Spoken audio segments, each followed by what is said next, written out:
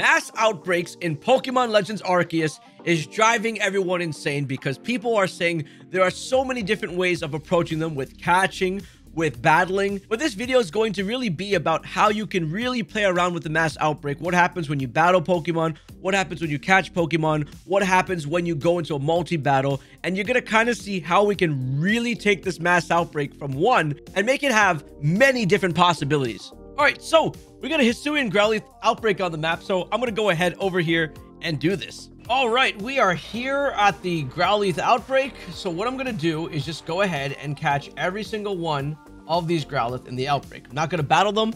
I'm just going to catch them and show you their stats. I'm using my Sticky Glob to catch them because they are aggressive Pokemon. Okay. All right, so caught them all on the first time, and now we're going to go to camp, and I'm going to just go over the stats with you.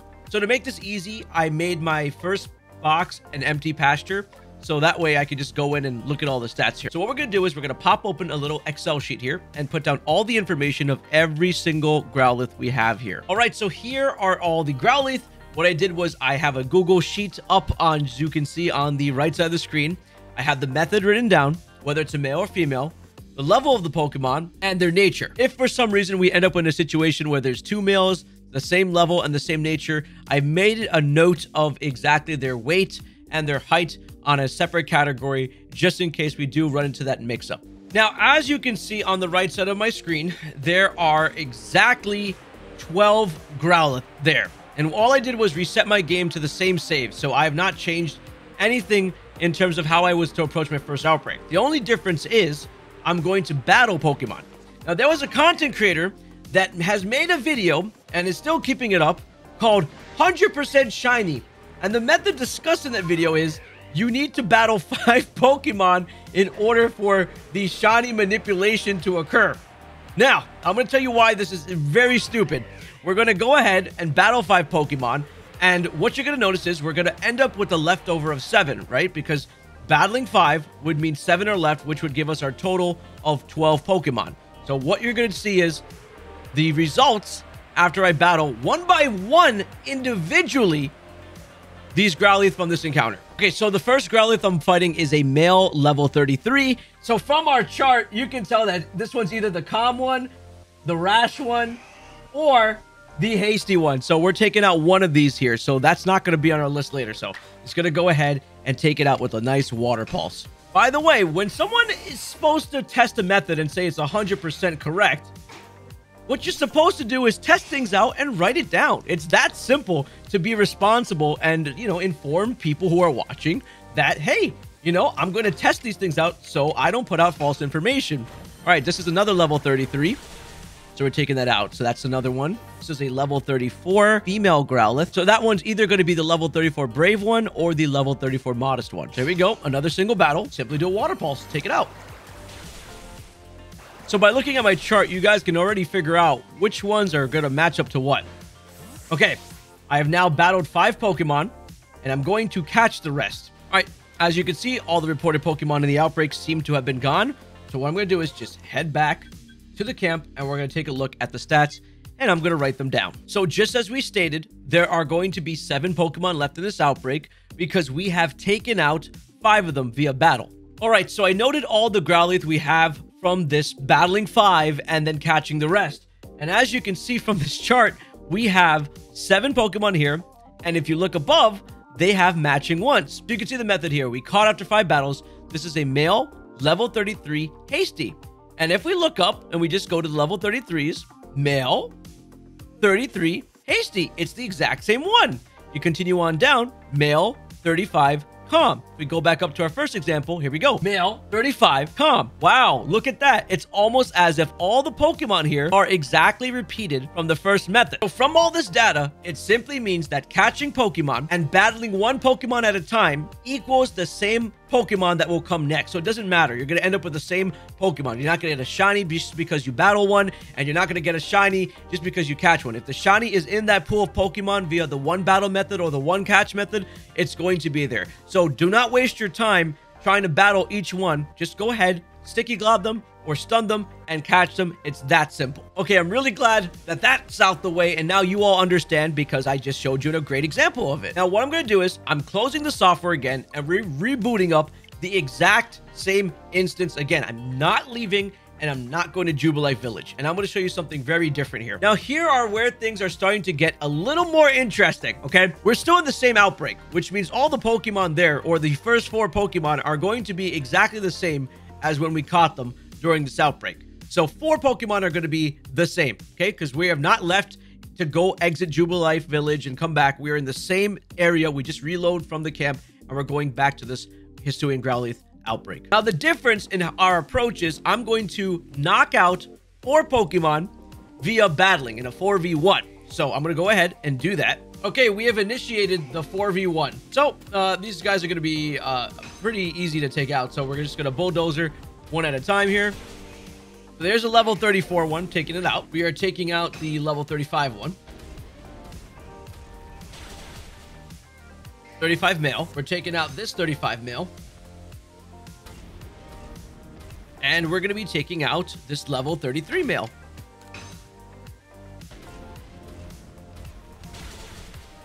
Okay, now we've taken out the first 4, which is very interesting. And I'm going to go ahead and catch the rest. Okay, the reported Pokemon seem to have been gone. And now I'm going to go back to camp and we're going to check its stats. Okay, so after battling 4 Pokemon, the math seems to still check out.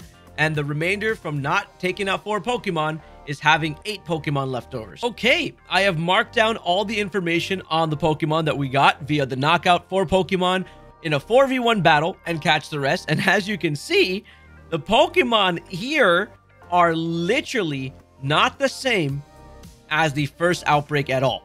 None of them are. And if they have the exact same nature and are male, their height and their weight check out to be different. So it is very interesting to note that when you knock out 4 Pokemon in a 4v1 battle, you basically get a whole set of new Pokemon that spawn afterwards. So because we got different Pokemon here, that means there was a possibility of actually being able to get a shiny Pokemon. Unfortunately, in this example, it did not become a shiny Pokemon, but the fact is we got different Pokemon, and in some people's cases, when they do this, they're going to be able to get shiny Pokemon from this. Okay, reloaded back at the exact same outbreak again, and what we're going to do is now do a 3v1 versus these Growlithes and see the results of what we get. All right, so we got into a battle with 3 of the Growlithe, 3 aggroed on me, and the levels are 35, 33, and 34. So again, 35 male, 33 male, and the 34 female. These are the ones we're fighting right now, okay? So let's go ahead and go for it. Take these guys out. All right, all these Growlithes have been taken out. All right, time to catch them. Reported Pokemon seem to be gone. Let's go ahead and check out their stats. So because we only battled 3, we're going to have 9 Pokemon totally, because 9 plus 3 is equal to 12. So let's go check the stats. All right, after checking, I made a few adjustments to the chart. So if we go back up to the top, I highlighted in blue the first 4 Pokemon that you're always going to see in the first encounter. Now, because I did a 3v1 battle and caught the rest, my first Pokemon is obviously going to be male 35 com, especially if I didn't battle it. So one of them is definitely going to repeat from the first one here. Now, interestingly enough, we had some Pokemon that actually repeated from the 4v1 battle. I had the male 33 Rash 100% repeat with this one, and we had similar natures and levels with some of them. But then male 33 Timid, female 33 Naive, male 35 Relax, and male 34 Naughty were all different Growlithe. So basically what this is coming down to is each Pokemon, this is going to get really complicated here. Each Pokemon can branch out into their own pathways. When you multi-battle, you kind of initiate a new branch. So when you do 4v1, you're advancing your Pokemon completely into a whole entire different group. When you're doing 3v1, you're obviously going to have 1 left over from the first original outbreak. And then once you knock out the 3 Pokemon in a 3v1 battle, you're then going to initiate some Pokemon that have repeated from the 4v1. And then you're going to get some other new Pokemon showing up as well. So what I think really matters is the order that you go into. Again, this is really complicated, and you really don't have to do any of this stuff when you're doing mass outbreak hunting. But this is just going into the nitty-gritty details of what you can do in a mass outbreak and how you can keep trying to manipulate it in order to get things. Now, I've only knocked out Pokemon and caught the rest. But essentially, if you keep knocking out Pokemon, you can keep moving forward and making different possibilities with different Pokemon spawning. And it's very possible for you to do these different branches and eventually get a shiny Pokemon. It's definitely possible without having to go to Jubilife Village and coming back. If you're a big fan of the Marvel Cinematic Universe and are watching what happens when something changes and branches off into a different timeline, and then that can branch off into a different timeline, that's basically what's happening with these outbreaks. By multi-battling a couple of them, you're branching out into something else. Things are now going to get fun. What I'm going to do is go back to Jubilife Village here. And you know that when we go back to Jubilife Village, things are going to reset, right? That's what we're told. That's what we're taught, that when you come back in, things are going to advance forward, or we call it a second chain, or coming back to, or calling it the number 2 outbreak, you know, just repeating. So here it is. We have Growlithe on our map again. It's still over here. We're going to go over to it. And what I'm going to do this time is catch every single one in the outbreak, and then we're going to check its stats. And I'm not going to really spoil it, but we're going to have something very interesting that you're going to now know from these outbreaks. All right, here we are at the second outbreak. It is now time. Now, please note, I am not battling any of them right now. I am just catching them. That's all I'm doing. All right, the outbreak is caught. Going back to town. And now, get ready for this when we open up the stats and I show you this. Now, here's where the fun begins. On the first outbreak, we knocked out 4 Pokemon. And then we got a whole entire different list of Pokemon here, which we marked down in this video. This time we went to Jubilife Village, came back, and what's interesting is, look at this. Every single one of these Pokemon, when we came back to Jubilife Village, came back again on the second chain, the second day, or when you advance for the first time, is going to be exactly the same as when we knocked out a Pokemon. The only difference is the extra 4 that have now appeared because it's another day, and we knocked out 4 Pokemon in the first encounter, therefore we couldn't have 12. But now, when we come back to the second one, the second day or the second chain, now there's an extra 4 at the end, which are new because it's part of the 12, but the other 8 all repeat. What does this mean? By doing a 4v1 in one outbreak, having a 4v1 battle and knocking out all those Pokemon, you then unlock the secret cheat code to seeing the next outbreak of the next day or the second chain, or when you do the advance, so you can see ahead of time. Now check this out. Knock out 4 Pokemon in total in a 4v1 battle to get the next day's Pokemon. If the next 4 Pokemon appear and you battle them all again and knock them all out, you're then going to get the third day's Pokemon or the third chain's Pokemon that show up in the next 4. And then anything else after that's going to be that chain unless you do the battle. So this is a very interesting trick if you want to know what's going to happen on the next chain as you keep going on. So keep that in mind. If you haven't comprehended anything I said in the video, go ahead and go back if you need to watch it. All right, so here is a video of me during my stream. You can see the other Phil somewhere in the behind me.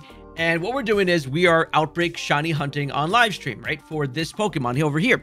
And we are on our 16th chain. So basically I've loaded into Jubilife Village and come back. This is my 16th time here. Or you can say this is your 15th advance from your first one, or the 16th day. However way you want to phrase it, right? This is my 16th time coming in here, and this is my outbreak chaining. You know, I'm just going through this. This is a normal motion for me during my chains. I don't think anything about it. And I know that battling them or single battling them is going to just lead into the same situation. So single battling does nothing, right? I'm gonna keep catching them because it does the exact same thing. There's no difference here. Sticky Glob and then catch. Now you can see that there is an alpha that has spawned. An alpha has appeared. And it's part of the outbreak because I'm just catching and showing up. So in this whole entire set of Pokemon, there it is. And there I also have a shiny. So now you can see that there is a shiny and that you can see there is a regular one on the screen. So an alpha and a shiny are on the screen. And I go ahead and I catch both. And then I get a call from Austin to, you know, test something out midstream. So what we do is I go ahead and I repeat the whole entire situation again. Let's go a little forward here. I reboot my game. And the difference this time is that I am now going to go into multi-battle with them. So my Darkrai goes into 2v1s with Pokemon, taking 2 of them out, knocking them out. So I keep going. I'm doing these multi-battles. I don't really count if I'm doing 3 or 2, but I'm definitely changing things by what you saw in this video. Things are not normal. And at a certain point, I'm starting to realize that, hey, you know what? Nothing else is really spawning here. I haven't gotten my alpha by now. These are the last 4 Pokemon, by the way, of this outbreak. I haven't gotten my alpha at all. What the heck is going on here? And my shiny hasn't even shown up at this point. Things are different because by now I had my alpha or my shiny. So we basically changed the whole entire thing. And this is why people are losing shinies. So if you are losing shinies within mass outbreaks, It's most likely because you are multi-battling, and the only way for you to find your shiny again after you're done is to recreate the exact scenario, which means you have to know or record what you're doing during the outbreak in order to get that shiny. Whew. All right, everyone breathe. After that, that was a lot of information, but let's dumb it down real quick for you guys. Catching one Pokemon and battling one Pokemon is exactly the same thing in a mass outbreak. When you do a 4v1 battle of the first 4 Pokemon of an outbreak and defeat them all, you then will start to see what would happen on the second chain, or the next advance, or the second day when you are able to exit Jubilife and come back. It'll be that set of Pokemon continuing forward. If you continue to knock out the next 4 Pokemon after that in a 4v1 battle, you will then see the third days and the remaining Pokemon of that group. If you play around with 3v1s or 2v1s, you are then manipulating different things that are going to happen in the outbreak, and you're creating different branches of what could possibly happen. You can do whatever you want with that. Just make sure that when you are experimenting with these 3v1s or 2v1s, that you are marking down the Pokemon natures and stats and the exact pathway you're going, and make sure it's the exact same 3 you knock out all the time. So that's a fun thing that you guys can start to play around with and write down and take information and data on it. So if you were confused with clickbait videos on the internet about 100% methods of doing something and it doesn't happen, well, now you know, and you won't follow that mistake and make it again. I've provided as much evidence as I can in this video. I'm sure my buddy Austin John Plays is also providing evidence in his video. And that's it, guys. This is the video. I hope this really helps you with your mass outbreaks. Again, stick to the simple one. It's going to be at the end of this video, the regular mass outbreak shiny hunting video. Go ahead and watch that if you haven't, on how to shiny hunt. And that's it. This is the video. I hope this helped. This is fun making, but I'm glad you're able to see all the results. My name is Philly Beats You. Thank you for watching, and I will see you in the next one. Peace.